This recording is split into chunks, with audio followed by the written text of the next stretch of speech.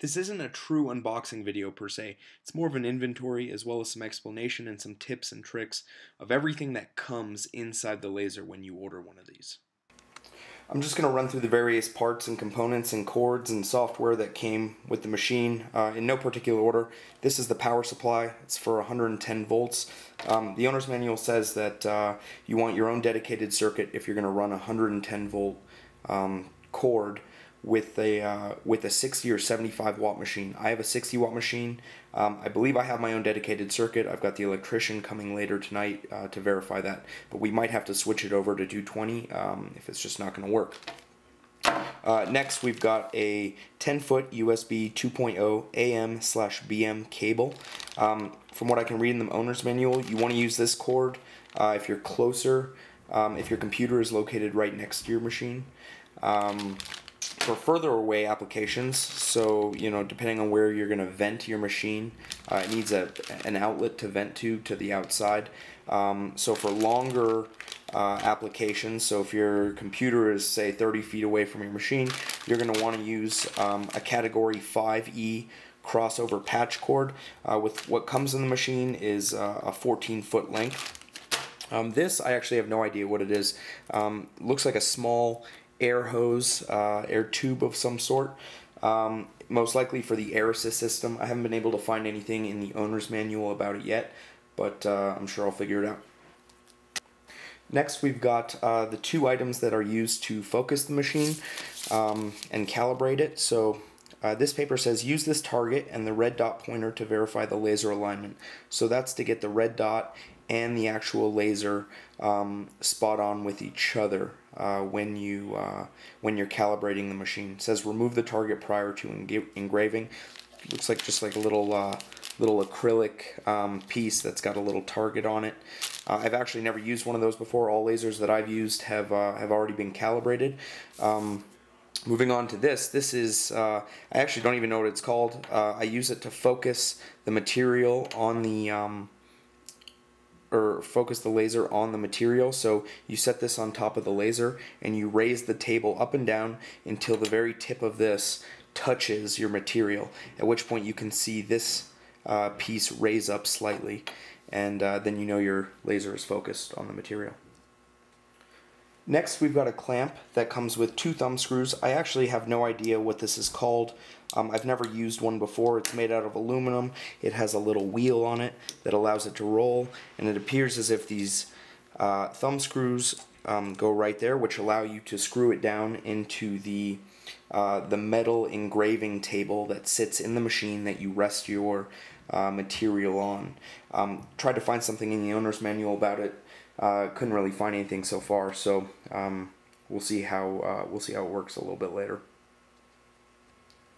Next, we've got a Epilog brand cleaning fluid and premium grade lens tissue. I've never actually had to clean a laser myself. When I was using a laser at Tech Shop in California, we weren't allowed to clean the lasers. We had to ask to get them done, so I watched how they did it a few times, but I'm going to have to learn how to do it properly myself, which is detailed in the manual. Next, we've got bearing grease, and it says apply every 3 months. Little syringe, break off the tip. This is also, its application is also shown in the owner's manual. Next is the exhaust tube. It's a 4-inch exhaust tube. This attaches directly to the back of the machine, and you run your pipe to the exhaust fan and the dust collector. It's important to note that when you order a laser, you have to actually order a couple separate components from non-Epilog companies. I ordered mine from Harbor Freight Tools. I'm going to show a video of the unboxing of those components, but I had to order a air compressor and I had to order a dust collector, and I will attach all those to the exhaust with some aluminum piping. I'll detail that in a later video, but this is the actual component that comes with it. The hardware for this is supposedly in the back of the machine as per the owner's manual. The last piece of hardware that came with the machine was a rotary attachment, and this is a additional piece of equipment that that Epilog retails, I was able to negotiate this attachment for free as part of kind of my overall package, which was great and unexpected, and just never hurts to ask for free stuff. You can usually get it done, especially when it's such a large purchase. I think this was $11.50 retail, so relative to the cost of a 60-watt laser, it's relatively minimal, and the company that I dealt with was willing to throw it in for free just to get the deal done. So really happy about it. What it does is it engraves on circular objects, so a wine glass, a mason jar, basically anything, and it turns the material. So I believe it replaces the y-axis. So instead of the laser moving up and down in on its y dimension, it simply turns the wheels, so, and only will move on the x-axis, and the wheels replace the y-axis as far as my understanding goes. I never actually used one of these at Tech Shop when I was there, but I'm excited to learn how to use it. Here is all the software that came with my laser. This is Engrave Lab version 9. It says complete laser and rotary software. I believe this is for, you know, more photos and whatnot. I've never actually used it. I've always used Corel Draw, so they were willing to throw this in for free, which I guess they don't always do. So I'm excited to learn how to use this and see what differences there are with Corel Draw.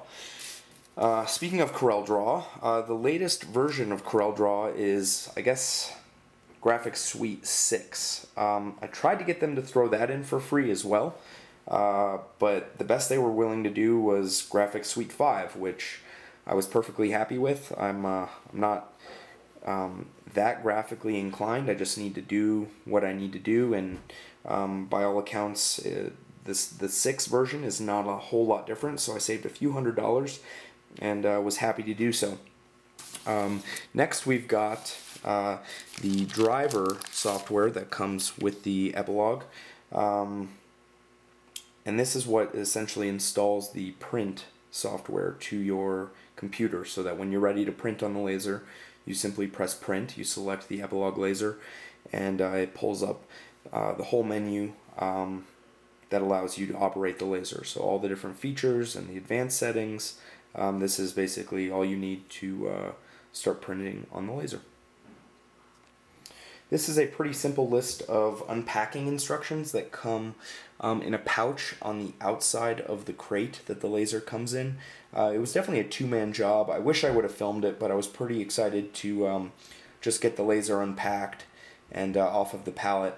But it was actually a pretty ingenious system. There's a little ramp system that you hook in to the pallet that lets you roll the machine off really smoothly when you have two people. So yeah, it was pretty simple. Finally, one of the main reasons why I wanted to do a unboxing video, or an inventory if you will, was because there were so many little extras that came with the laser that I had no idea were going to come with the laser, and I'll go through those now one by one. The first item is actually from Epilog itself. It's called the Epilog Laser Virtual Training Suite. I covered up the code that lets you get your username and password, but I'm looking forward to checking out those resources. But inside this bag came a whole bunch of different materials to start lasering on, to practice. So we have, looks like a 4x4 piece of wood, kind of lightweight, feels like balsa. Here's a keychain, and here's a piece of acrylic or plexiglass. In the laser came a really hefty white bag, apparently from JDS Industries, which is a supplier. It looks like they've partnered up with Epilog to throw some cool freebies inside the package, so that when you get it and you unwrap it and you see all the samples they have and their catalog, that you'll hopefully order from them. A lot of different suppliers to order this stuff, and you know, you can order it online, but JDS seems like they made a pretty good move because now I can see exactly, you know, how much stuff they have. Here's a little wood plaque to practice on. They included about 4 or 5 metal sheets that I'll be able to practice with. Here's a really extensive catalog, way bigger than a Uline catalog. All the different kind of options that you can select raw materials from. Price list. Here's some acrylic. Looks like from a different brand called Premier. Crystal and glass. Little welcome letter. Shows you some of the different sprays, which I'm actually not too familiar with the sprays that you can coat aluminum and wood with, but looking forward to kind of learning about that as well. But great little freebie package from JDS, and you know, looking forward to kind of checking out what they have to offer. And lastly, some more freebies, just some kind of plastic sign samples and stuff to give you ideas. You can order plastic, and I'm not sure if it's acrylic or whatnot.